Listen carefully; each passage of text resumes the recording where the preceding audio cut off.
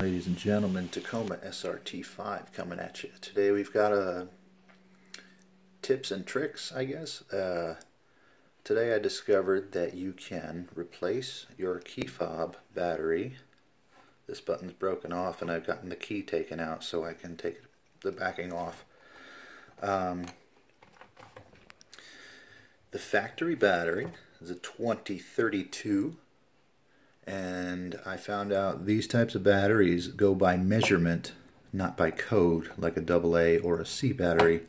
20, correct me if I'm wrong, I believe it's 20 millimeters by 3.2 millimeters.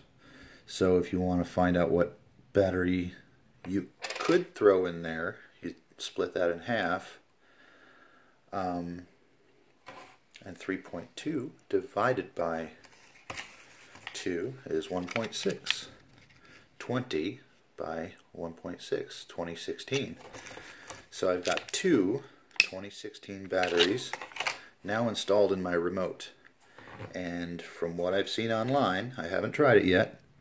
Actually, no, that's a lie. I did try it with my wife's car, and I went as far up the street as I could before I couldn't see the house anymore, and the remote continued to work.